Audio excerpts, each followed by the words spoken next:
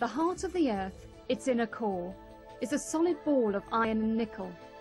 Here the pressure is so high it never melts, despite the intense heat of 3,700 degrees Celsius.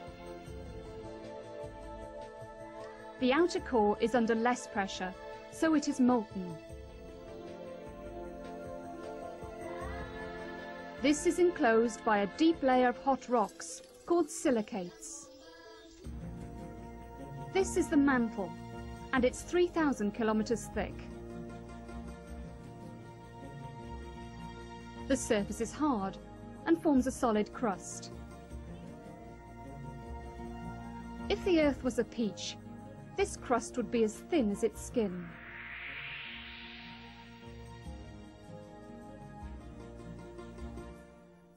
But the Earth's crust is cracked and brittle, like an eggshell.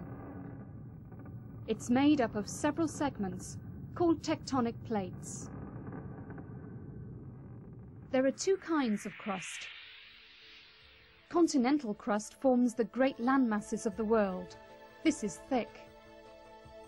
These rocks are made of ancient lightweight substances like granite. Some were formed almost 4,000 million years ago. Oceanic crust, which lies under the planet's great oceans, is much thinner. Oceanic rocks like basalt are heavy and much younger, 1/20th the age of continental rock.